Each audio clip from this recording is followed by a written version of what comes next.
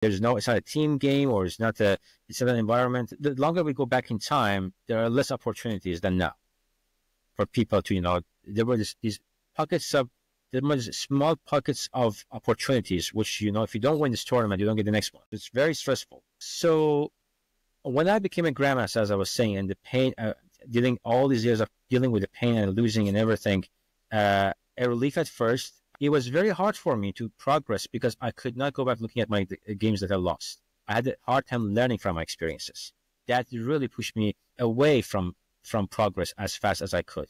And I would always change my openings from bad losses. Like if I lose a game and I just realized that I played the opening correctly, I would try to look for something else. I would try to throw it under the rug instead of going head on and say, okay, I made this mistake. I'm going to fix this. And next time, if this position happens on the board, I'm going to play it better.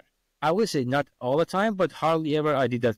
A grandmaster, a true, now I do this.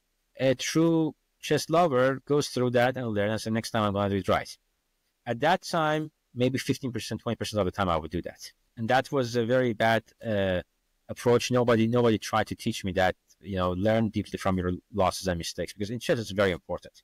You don't learn, you get all these tools out there, but you learn the most from your own mistakes. Mm-hmm. And this unwillingness to deal with the pain of losses was a factor that delayed my progress in chess.